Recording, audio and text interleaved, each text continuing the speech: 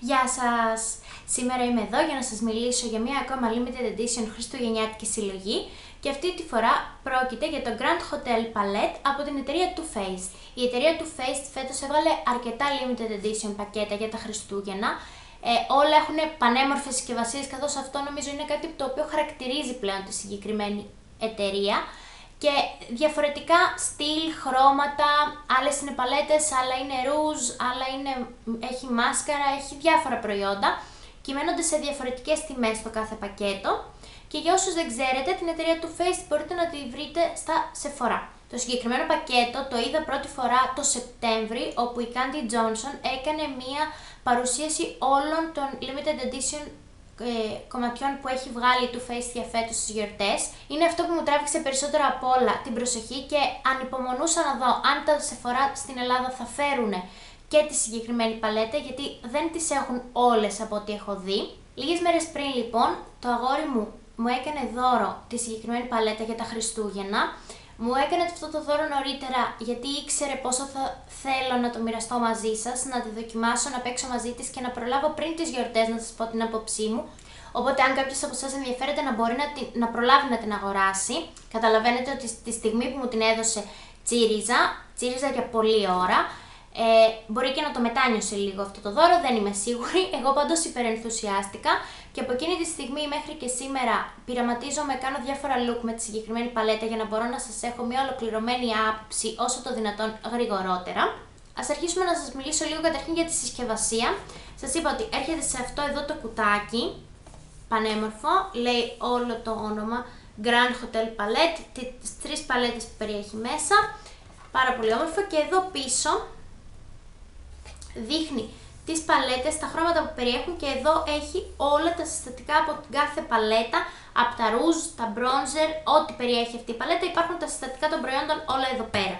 Μέσα επίσης περιέχει και αυτό εδώ το φυλάδιο που έχει 4 διαφορετικά look που μπορείς να κάνεις με τις συγκεκριμένες παλέτες και στα λέει και αναλυτικά. Είναι πολύ καλός οδηγός σε περίπτωση που σας αρέσουν τέτοιοι οδηγοί για να σας βοηθήσουν, είναι αρκετά αναλυτικό, σου δείχνει ακριβώς πού τοποθετείται η κάθε σκιά και ποια σκιά έχει τοποθετήσει πού. Εγώ να σας πω την αλήθεια δεν το έχω χρησιμοποιήσει, δεν μου αρέσουν γενικά αυτοί οι οδηγοί. Και τώρα θα σας δείξω ίσως το πιο όμορφο πακέτο που έχω δει ποτέ μου. Είναι η πιο όμορφη συσκευασία, είναι σίγουρα η πιο όμορφη συσκευασία που έχω εγώ στη συλλογή μου, αλλά νομίζω ότι είναι και από τις ομορφότερες συσκευασίες καλλιτικών που έχετε δει ποτέ και που εγώ έχω δει ποτέ. Είναι αυτό εδώ το σπιτάκι, για την ακρίβεια ξενοδοχείο όπως λέει και το όνομά του, και ανοίγει το καπάκι, ανοίγουν και τα 2 φύλλα εδώ, τα οποία κλείνουν εδώ κάτω μαγνητικά. Εδώ έχει τις 3 παλέτες και εδώ πέρα μπροστά, ελπίζω να φαίνεται, έχει ένα mini size της Better Than Sex. Οι 3 παλέτες που περιέχει μέσα είναι η Eggnog Latte, η Gingerbread Cookie και η Peppermint Mocha. Είναι σε αυτή τη συσκευασία που είναι χάρτινη και κλείνει μαγνητικά. Είναι πάρα πολύ βολικές αν θέλετε να πάρετε μόνο μία, ακόμα και στην τσάντα σας για να την έχετε μαζί σας για να ανανεώνετε το μακιγιάζ ή για κάποιο ταξίδι, είναι πάρα πολύ βολικές. Ενδείκνυται και αν θέλετε να πάρετε το συγκεκριμένο πακέτο και να κάνετε 3 διαφορετικά δώρα, γιατί η κάθε παλέτα από πίσω έχει ένα κουτάκι στο οποίο μπορείς να την δωρήσεις σε κάποιον ξεχωριστά.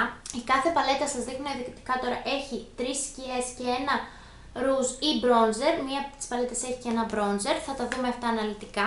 Να σας πω επίσης σε αυτό το σημείο ότι εγώ δεν έχω κάποιο άλλο προϊόν της Too Faced, είναι το πρώτο προϊόν της Too Faced που δοκιμάζω, οπότε δυστυχώς λοιπόν εγώ δεν μπορώ να σας πω αν οι σκιές έχουν την ίδια σύσταση με κάποιες από τις μόνιμες σειρές από τις σκιές, από τις άλλες παλέτες, ή αν είναι διαφορετικοί, αν είναι τόσο καλές όσο οι άλλες ή όχι. Εγώ μπορώ να σας πω μεμονωμένα για αυτές, δεν έχω δοκιμάσει κάποιο άλλο προϊόν της Too Faced για να μπορέσω να το συγκρίνω με τη συγκεκριμένη εταιρεία.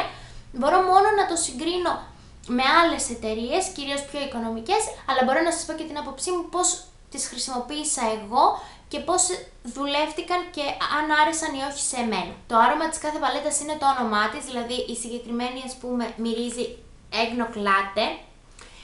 Εγώ δεν βρίσκω τεράστια διαφορά στα αρώματα. Μ' αρέσουν και τα τρία ωστόσο πάρα πολύ, αλλά έχουν πολύ μικρές διαφορές, δηλαδή δεν νομίζω, εγώ τουλάχιστον, ότι μπορώ να πω ότι ναι, αυτή έχει τεράστια διαφορά από την άλλη. Είναι και τα τρία αρώματα υπέροχα, δεν είναι υπερβολικά, μυρίζουν Χριστούγεννα, δηλαδή όση ώρα κάνω το μακιγιάζ μου και έχω ανοιχτεί την παλέτα μπροστά μου, αισθάνομαι σαν κάποιος να ψήνει κουλουράκια μέσα στο σπίτι. Δεν νομίζω, όσο ευαίσθητη και αν είστε μυρωδιές, δεν νομίζω ότι θα σας δημιουργήσει πρόβλημα η μυρωδιά που έχουν συγκεκριμένες παλέτες. Εντάξει, αυτό βέβαια είναι καθαρά υποκειμενικό, οπότε δεν μπορώ να σας πω εγώ ότι σίγουρα δεν θα σας ενοχλήσει. Ωστόσο, σας λέω, δεν είναι τόσο έντονο, απλά όταν την έχεις ανοιχτή μπροστά σου, έρχεται μία μυρωδιά. Χωρίς αυτό να είναι ενοχλητικό για μένα σε καμία περίπτωση. Πάμε λοιπόν να δούμε τις παλέτες μία-μία αναλυτικά. Θα σας έχω και φωτογραφίες με τα swatches όλα και θα σας πω την άποψή μου για το κάθε χρώμα ξεχωριστά. Ας ξεκινήσουμε από την Égno. Η συγκεκριμένη παλέτα έχει δύο matte χρώματα, το οποίο είναι το Frosty Nog, αυτό το λευκό matte.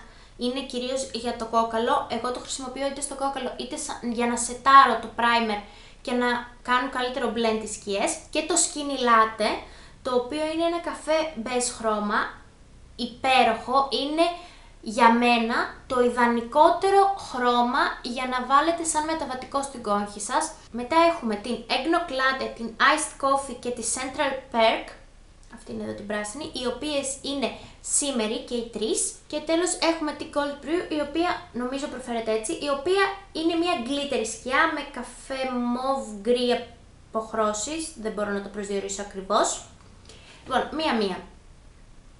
Θα σας πω πρώτα αυτές που μου αρέσουν, γιατί και οι δύο matte μου άρεσαν πολύ, οπότε θα συνεχίσω με τις σκιές από τη συγκεκριμένη παλέτα που μου αρέσουν. Η Iced Coffee και η Central Perk είναι δύο σκιές με πολύ καλή απόδοση και κάνουν πολύ ωραία μίξη με τις υπόλοιπες σκιές. Μπορείς να τις κάνεις και πιο απαλές και πιο έντονες. Αν τις βάλεις με ένα πινέλο που είναι για να τοποθετείς απλά σκιά στο κινητό βλέφαρο, έχουν πάρα πολύ έντονη απόδοση. Και αν τις πάρεις με ένα φουντωτό πινελάκι και βάλεις λίγο στην εξωτερική γωνία, τότε γίνονται πιο απαλές και δουλεύονται ακόμα πιο εύκολα, κάνουν πιο ωραίο blend. Η Égno είναι η σκιά που έχω αυτή τη στιγμή στην εσωτερική γωνία των ματιών μου. Είναι ένα σαμπάνιζε, δεν ξέρω αν μπορείτε να το δείτε. Είμαι αρκετά απογοητευμένη από τη συγκεκριμένη σκιά, γιατί ενώ έχει πάρα πολύ ωραίο χρώμα και στην εσωτερική γωνία τοποθετείται πολύ ωραία, δηλαδή αν πάρεις ένα μικρό πινελάκι και τοποθετήσεις ελάχιστα στην εσωτερική γωνία, δεν θα αντιμετωπίσεις πρόβλημα. Αλλά αν προσπαθείς να την τοποθετήσεις στο κινητό βλέφαρο, δεν έχει τόσο καλή απόδοση, δηλαδή είναι λίγο δύσκολη στο να τη χρησιμοποιήσεις, με έχει δυσκολέψει αρκετά. Αυτή που με απογοήτευσε ωστόσο περισσότερο από όλες, περισσότερο και από την Égno, είναι η Lamprou, το glitter, γιατί δουλεύεται πάρα πολύ δύσκολα. Σίγουρα όταν θέλω να το χρησιμοποιήσω κάνω πρώτα το μακιγιάζ των ματιών και μετά το υπόλοιπο προσώπου, γιατί σίγουρα θα λερωθώ και θα πέσουν κομματάκια από το glitter και θέλω μετά να τα καθαρίσω ώστε να μην κολλήσουν στο concealer και στην πούδρα μου και να γίνει ένας χαμός. Ωστόσο με έχει δυσκολέψει αρκετά στη χρήση η συγκεκριμένη σκιά. Πρέπει να το τοποθετήσω πάρα πολύ προσεκτικά. Σίγουρα θέλει είτε ένα primer που να είναι πάρα πολύ κολλώδες, είτε κόλλα για glitter που είναι ειδικές. Η Too Faced κιόλας έχει μία, εγώ δεν την έχω προσωπικά, υπάρχουν και σε πιο οικονομικές εταιρείες. Εγώ τις φορές που τη χρησιμοποίησα έβαλα ένα primer το οποίο να κολλάει αρκετά, ένα primer ματιών, και έτσι δουλεύει λίγο καλύτερα, αλλά δεν μπορείς να την αναμίξεις εύκολα. Γενικά με δυσκόλεψε πάρα πολύ το συγκεκριμένο χρώμα, το glitter. Και τέλος έχουμε το Peach Cobbler, είναι το ρούζ της παλέτας, είναι σε ροδακινή αποχρώσεις. Κάνει πάρα πολύ καλή ανάμιξη στα μάγουλα, με το bronzer, με το προϊόν για τα κοψίματα, με το highlighter, ό,τι χρησιμοποιείτε. Έχει πάρα πολύ ωραία σύσταση, μου αρέσει πάρα πολύ. Είναι αρκετά έντονο, οπότε θέλει πολύ ελαφρύ χέρι και πολύ καλή διάρκεια στο μακιγιάζ, μένει όλη μέρα. Πολύ ευχαριστημένη και από το ρούζ. Γενικά η συγκεκριμένη παλέτα για μένα αξίζει, ερωτηματικό για αυτές τις δύο σκιές. Οι υπόλοιπες όμως 4 σκιές θεωρώ ότι είναι πάρα πολύ όμορφες, δουλεύονται πάρα πολύ ωραία και μπορείς να κάνεις πάρα πολλά διαφορετικά look με τη συγκεκριμένη. Θα συνεχίσω με την Peppermint Mocha, η οποία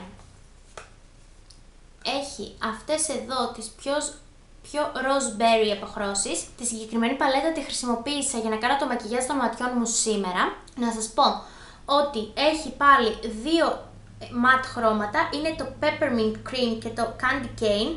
Είναι πάλι ένα λευκό, αυτό είναι πιο λευκό από το προηγούμενο, το προηγούμενο ήταν λίγο πιο προς το δέρμα. Και ένα απαλό ροζ, και σε αντίθεση με την προηγούμενη τα υπόλοιπα 4 χρώματα είναι και τα 4 shimmery, δεν έχει κανένα glittery χρώμα. Είναι το Christmas Blend, το Peppermint Mocha, το Sprinkles και το Coffee Chip. Είναι πολύ όμορφες σκιές, είμαι ευχαριστημένη από όλες. Λιγότερο ευχαριστημένη θα μπορούσα να πω ότι είμαι από την Christmas Blend. Νομίζω ότι δεν απλώνεται τόσο καλά όσο θα ήθελα. Με δυσκολεύει αρκετά στο κινητό βλέφαρο η συγκεκριμένη σκιά. Και όπως και η προηγούμενη παλέτα, έχει και αυτή ένα ρουζάκι, το Santa Baby. Είναι ένα ροζ, ξεκάθαρα ροζ χρώμα. Είναι το ροζ που φοράω αυτή τη στιγμή στα μάγουλά μου. Και αυτό έχει ακριβώς την ίδια σύσταση με το προηγούμενο, έχει πολύ καλή διάρκεια, απλώνεται πάρα πολύ ωραία, αλλά θέλει αρκετά ελαφρύ χέρι γιατί μπορεί να γίνει υπερβολικό πολύ εύκολα. Και η τελευταία παλέτα είναι η Gingerbread Cookie και μέσα περιέχει αυτές τις αποχρώσεις. Η ιδιαιτερότητα της συγκεκριμένης παλέτας σε σχέση με τις προηγούμενες είναι ότι περιέχει 3 matte χρώματα και όχι 2. Στη συγκεκριμένη παλέτα είναι matte το Gingerbread Cream, το Maple Syrup και το Black Coffee. Το Maple Syrup είναι και αυτή μία matte καφέ σκιά, η οποία είναι πολύ καλή για την κόγχη. Θέλει ωστόσο πάρα πολύ ελαφρύ χέρι γιατί έχει πολύ έντονη απόδοση και είναι πιο σκούρα, δεν της φαίνεται πόσο σκούρα είναι. Είναι πιο σκούρα σκιά, οπότε θα δημιουργήσει πολύ ένταση στην κόγχη. Και το Black Coffee, το συγκεκριμένο, είναι ένα μαύρο, φαίνεται πολύ μαύρο, αλλά δεν είμαι τόσο ικανοποιημένη από την απόδοσή του. Να σας πω την αλήθεια, το συγκεκριμένο μαύρο ήταν μια απογοήτευση, γιατί μου φαίνεται αστείο η μονή σκιά της Wet n Wild να έχει πολύ καλύτερη απόδοση από τη συγκεκριμένη μαύρη σκιά. Ωστόσο, επειδή εγώ γενικά μαύρη σκιά δεν χρησιμοποιώ μόνη της, δεν κάνω ποτέ ίσως μαύρο smoky, τη χρησιμοποιώ για να δώσω περισσότερο βάθος στην εξωτερική γωνία του ματιού ή στην κάτω γραμμή του ματιού. Την έχω χρησιμοποιήσει και σήμερα και για ανάμειξη με τις άλλες σκιές μου αρέσει πολύ, αλλά δεν είναι ένα μαύρο χρώμα που θα το δεις και θα πεις «Α, ένα μαύρο χρώμα». Είναι αρκετά αχνό. Μετά έχουμε την Cup of Joe και την Ginger Snap, αυτή εδώ τη χρυσή, οι οποίες είναι shimmery και οι δύο. Και η Winter Dream, αυτό το υπέροχο άσημο μοβ, είναι glittery. Μπορώ να σας πω ότι το συγκεκριμένο, το Winter Dream, έχει καλύτερη απόδοση και δουλεύεται λίγο πιο εύκολα από αυτό, από την Egno Clatter παλέτα.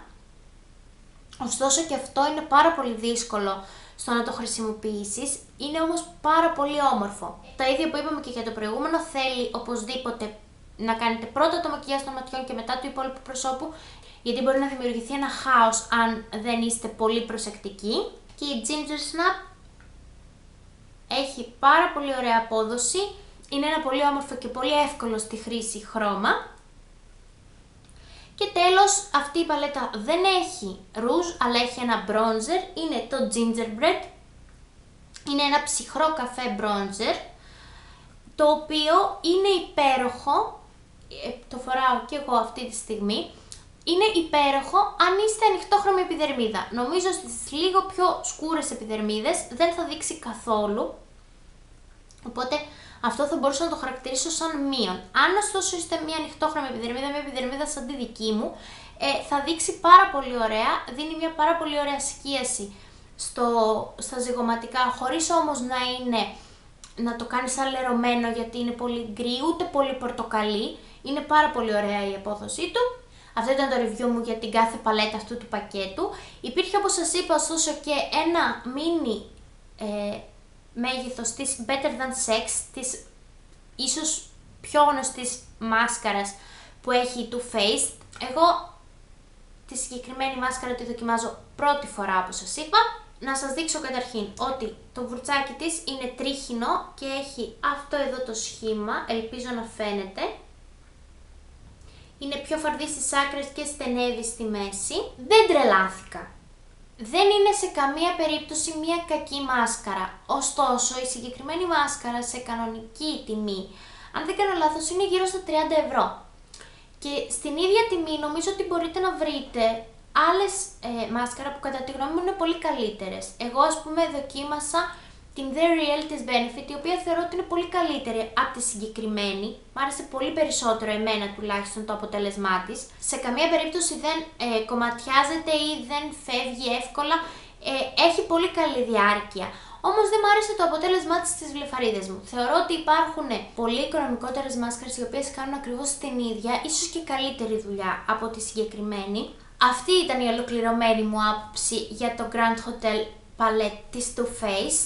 Αν σας άρεσε αυτό το βίντεο, μην ξεχάσετε να κάνετε μια εγγραφή στο κανάλι για να ενημερώνεστε για ό,τι νέο έρχεται. Και εμείς θα το πούμε στο επόμενο βίντεο. Γεια σας!